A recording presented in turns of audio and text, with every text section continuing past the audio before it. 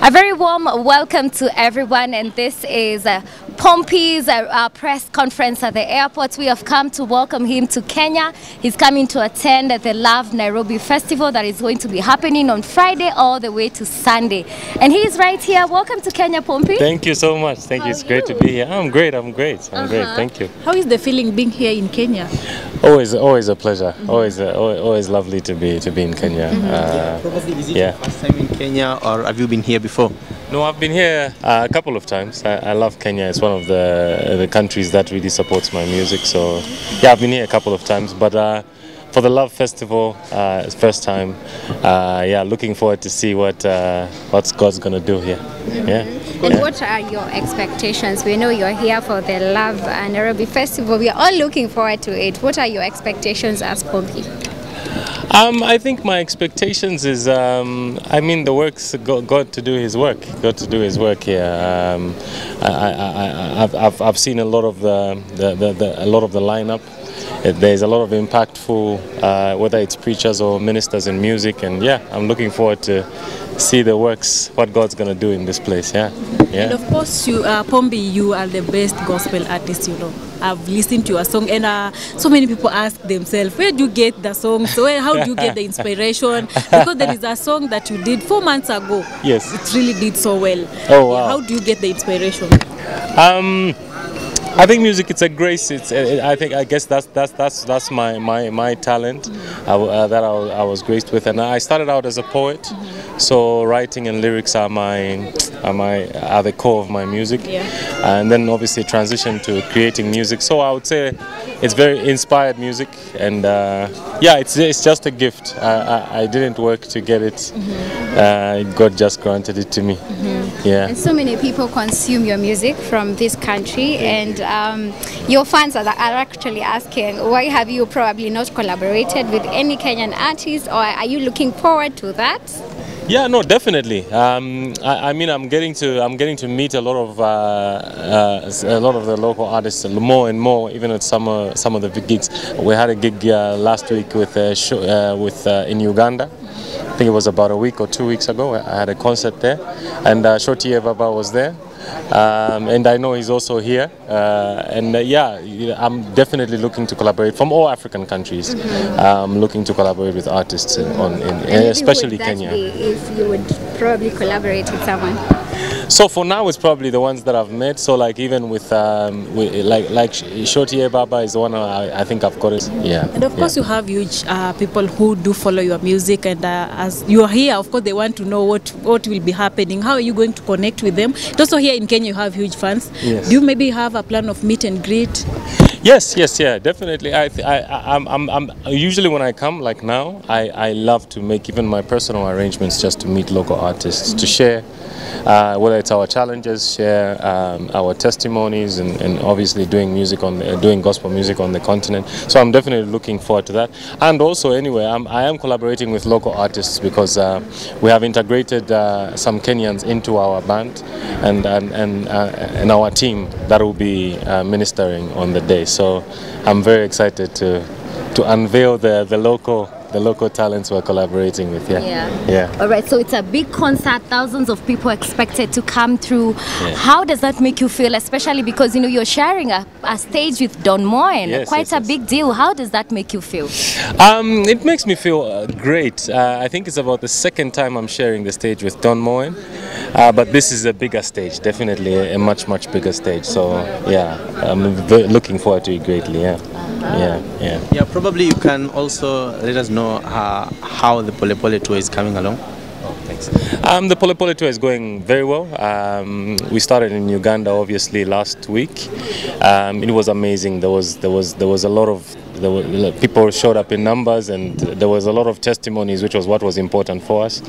A lot of testimonies of healing, a lot of testimonies which were amazing. It was a very big way to start. We're even nervous to see if the follow-up is gonna be us.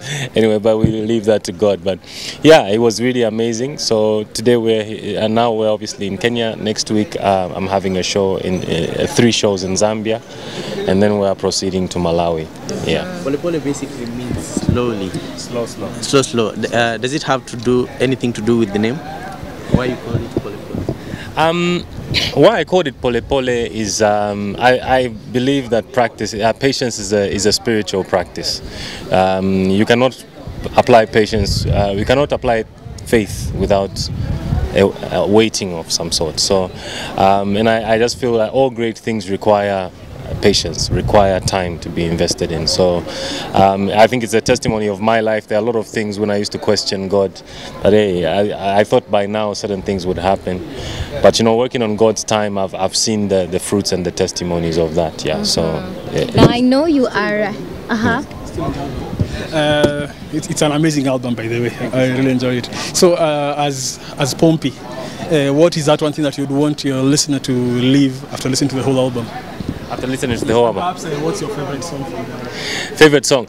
That's difficult because I always say that I look at them like they're children. So I can't, it would be unfair for me to point one out as the favorite one.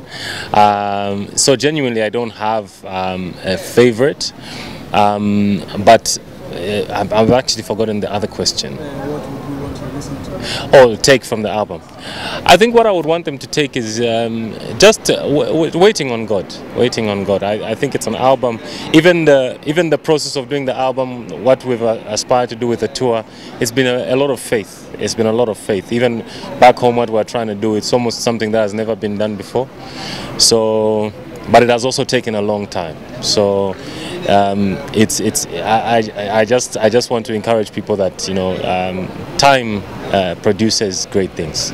Yeah. Now talking about time, you have been in the music industry for more than a decade. Yes. I would like to know, I know you've also won so many awards, but I would really want to know what award or stage that you consider your biggest achievement so far. What awards I consider the biggest so far? Maybe I would say I really thought on the African continent, I thought Groove was a big award that I got. I got the Groove Award. Obviously, I came here for the Groove Awards back in the day, and it was the best. Actually, I think it was the best Southern African artist. Yes, best Southern African artist. Yeah, I think that was. We don't have a very big award platforms on the continent, but I think that was definitely one that was a big one. Yeah, I think that's the one I can think of right now. Congratulations! I know you're a father. Thank you. What's different, or what's the biggest change that you've had to experience after now transiting to fatherhood? Translating to fatherhood. I almost feel like ministry has just begun for me. I now have somebody who I'm responsible. Me and my wife are responsible for, to sort of mold and to. So, but it's a lot of joy. A lot of joy. I think there's no feeling like it. Yeah. Child is a product of two artists. Yeah. You expect a minimis. Minimis. That's what everyone back home is saying, that the kid needs a record deal before he even starts singing. But yeah, no, I think we'll leave him to be free to do what God has assigned him to do. One of the things I really believe in is I don't believe we look for jobs. I believe we are born with jobs.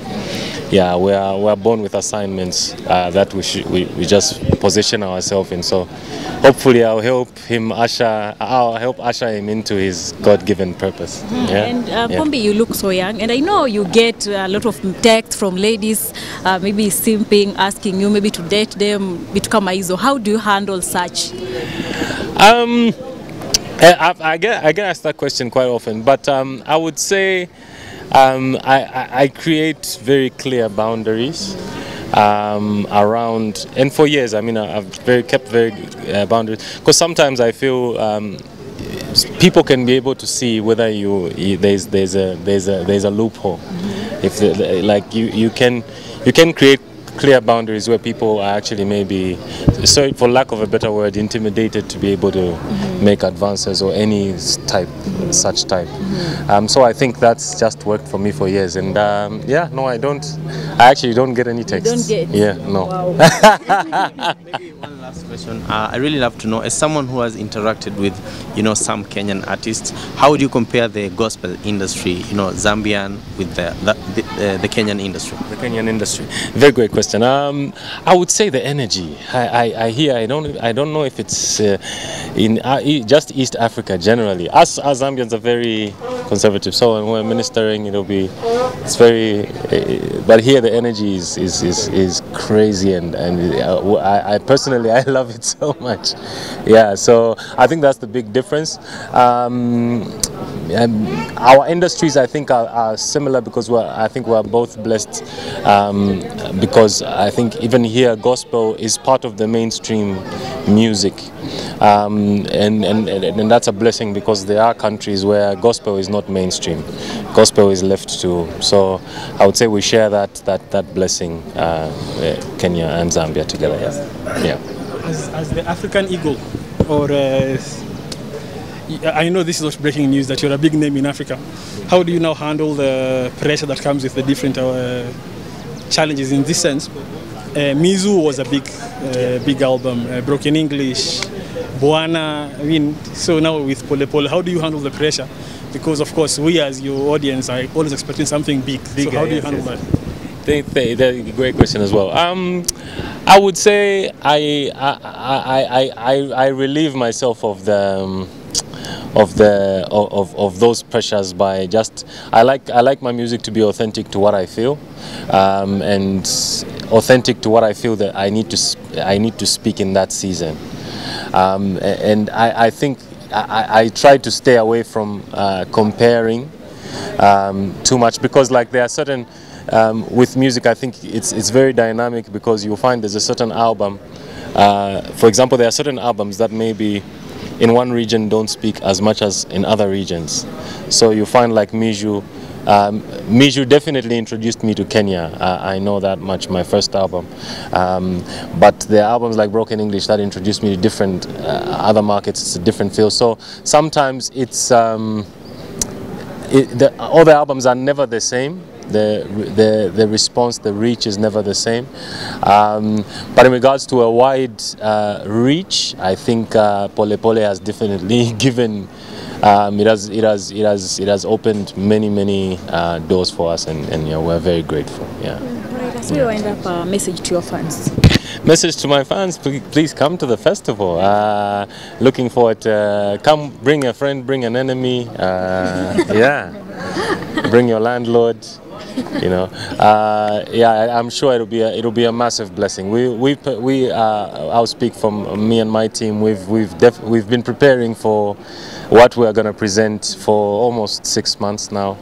So hopefully it'll be something that'll be worthwhile for everybody to see. Yeah. Thank you so much. Thank you so much, and welcome.